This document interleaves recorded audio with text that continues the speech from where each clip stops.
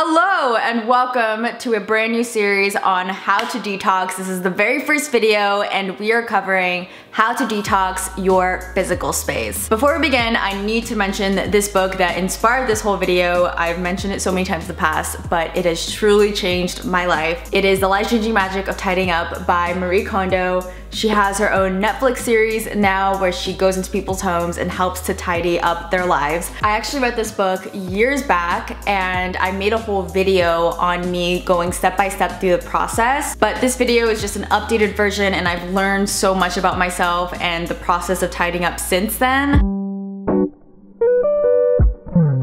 The very first tip is to tidy by category and not by location. For example, start off by tidying up your clothes instead of just your closet, because you might have clothes in baskets in another room or downstairs or in your car. So before you begin, maybe sit down and write a list of the different categories that you are trying to organize. For me, these were my categories: clothes, books, kimono, which are miscellaneous items. The items in my bathroom were categorized into beauty and skincare, and last but not least, and this should be all saved for last, is your sentimental items. Some of these categories will take longer than others, but just be patient and know that it will be so worth it in the end. I'm so excited talking about this actually because I really do hope that this video can change your lifestyle as well. Okay, so once you have each category, you'll need to follow these steps. I started off with clothing, which is where most people start off because everyone has clothes. Step number one is to gather everything in a pile. So I took all the clothes off the hanger, out of the drawers, and dumped everything into one massive mountain on my bed. There's a huge mental science to why you do this, because if you just stand and sort through the clothes on the rack, it's much easier to leave it where it is versus taking everything off. It's completely empty and it's almost like you're shopping again for new clothes, and it's like you're deciding, okay, would I buy this now if I saw this in the store? Step number two, once you have this big pile, is to take each item, hold it in your hand, like literally touch and feel the item, and you have to ask yourself, does this spark joy? So it has to be like this instant decision-making process, which in the beginning you may have to kind of develop those muscles of discernment, but by the end of this whole process, you will become a pro at deciding really quickly, does this spark joy? Ching! It does. It makes me really excited when I look at it and feel it and I want to wear it right now. When I wear it, I'm gonna have a good day. If not, you're gonna have to let it go. So that's step three. After you hold the item and ask yourself if it sparks joy, you have to decide whether to keep or discard the item. This is much easier than it sounds, especially if you have some sentimental attachment to the item. In the KonMari method, she talks about either keeping or discarding an item. So in order for the decision process to go faster, I actually cheated a little bit and added a maybe pile. So I would hold the item, and if it was an absolute yes, I'd put it on the keep pile, and if it was an absolute no, I would move it to the discard pile. But sometimes if I had to kind of sit on it for like 5 seconds or longer, whatever the reasoning was for wanting to keep the item, I would just move it to the maybe pile and go through that pile again later. I did this with all of my clothes. I decided to either keep,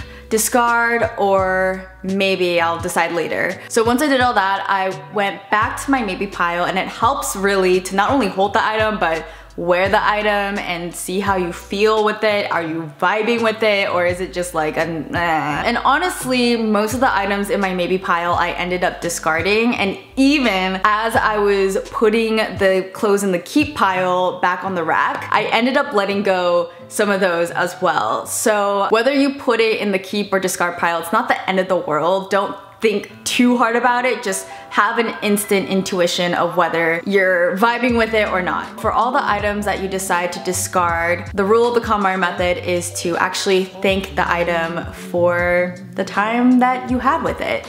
It may sound a little weird, but it does help to let go of that attachment. And step number four, which is kind of optional, I guess, would be to clean the items. So for me, I actually laundried everything that I was going to donate first, and then I laundried everything that I was gonna keep. And I had like a trunk sale where I just gave away clothes to my friends, and then I just donated everything else. And after you clean the items, step 5 would be to designate a home for each item. And it's really important how you decide to store your items, because a lot of us have developed bad habits with doing so, and this is what causes mess to happen again in the future. I'm not gonna get too much into detail on how to fold your clothes using the KonMari method. I am still learning to do that myself. For right now, I roll most of my clothes, and I just ordered some dresser organizers from Amazon. And after tidying through all of my clothing, I ended up downsizing my closet in half.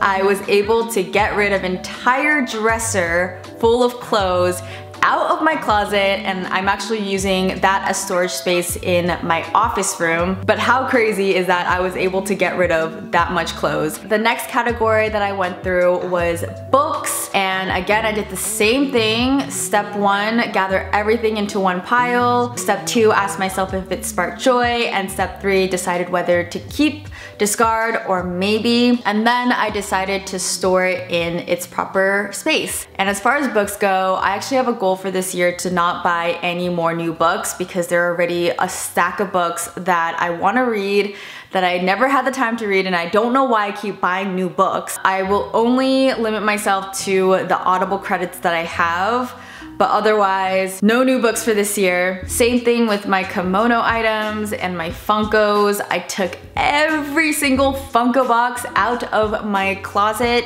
As a collector, I don't really plan on getting rid of any of them. I just basically took everything out so I could see it in front of me, and then I organized them into its different categories and then put them all back. After putting everything back, it looked exactly the same as before. I knew in my head that it was all organized, and forcing myself to see all the Funkos that I own, it was an important thing for me to do, because it helped me to realize that when I buy Funkos in the future, I really only want to buy the ones that truly spark joy when I see it, because some of the Funkos that I bought, I kind of do regret. I did buy some off of impulse. Other items in my kimono included random stuff that I shoved underneath my bed, random stuff up on the closet, in the desk section. I just had these random places where I stashed kimono. I had to kind of gather it all into one place. A lot of them were sentimental, so I put it aside so that I could deal with it later. So the next category for me was the bathroom and all of the beauty and skincare products. I saved up a lot of products that I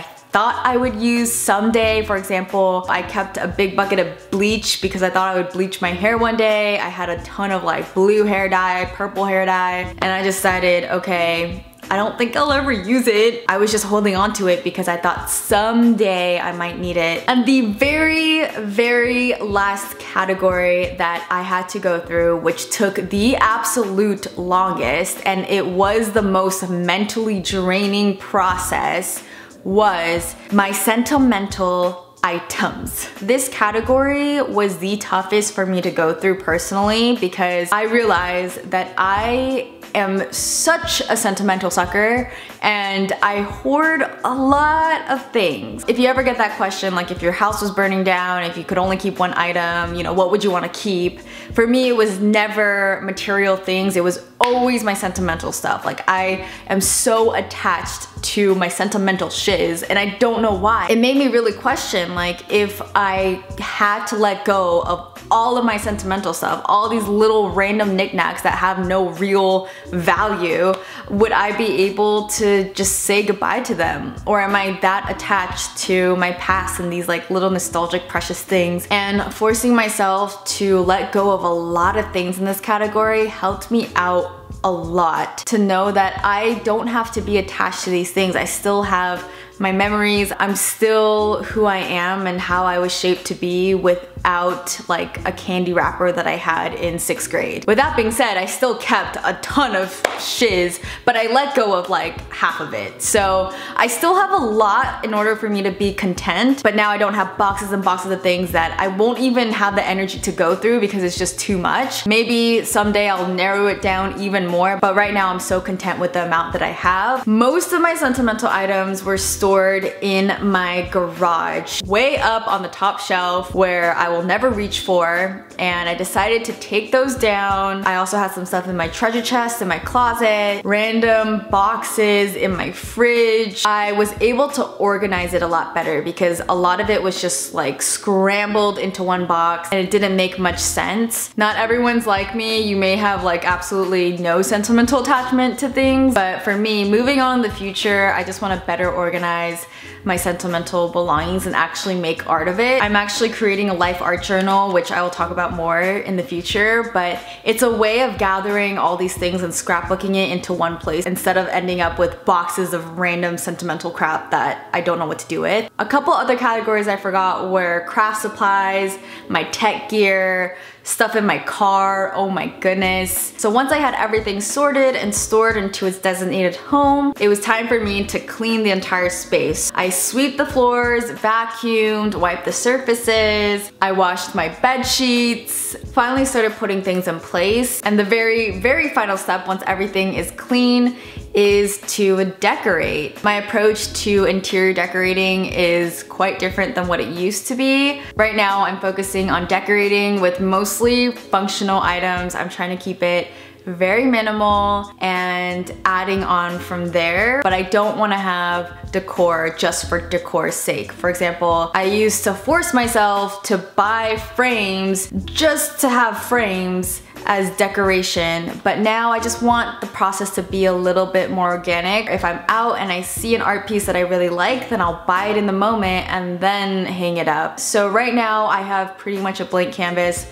That's okay. I'm actually really appreciating the clean open space for now, and I realize that I am not ready for houseplants, and that is also okay. Last year I bought a ton of houseplants, all gone. All gone, yeah, all gone. I was able to let go of the attachment I had to the past. A lot of items, even in random categories like books I read or old makeup, it was hard for me to let go because I had attachment to them and because it reminded me of the past. Some of them really sparked joy and I just knew I had to keep it, but others, it was more like, okay, I need to thank it and let it go. Another plus is that it helped me to appreciate my possessions in the present moment, knowing that I probably don't need any more than I have now, and what I do need isn't much in reality. So even though I got rid of like half my closet, I wasn't even paying attention to all those clothes anyway. I wouldn't even wear any of those in the next week or so. So I don't know why I even held on to them so hard. And the last plus is that it taught me to be a better buyer. When I'm purchasing something, I became extra picky on deciding, okay, is this something that will eventually end up in a discard pile within the next year? And I discovered what I really want. And what I want is actually less and not much more than I already have. That is it for this video. I hope it inspired you to tidy up your own space and get ready for the next 4 videos in this series on how to detox. I love you guys so much. Bye-bye. It's a disaster. But I don't care. I mean, I care, but it's not even real to me. It's like my life isn't even real to me. So kind.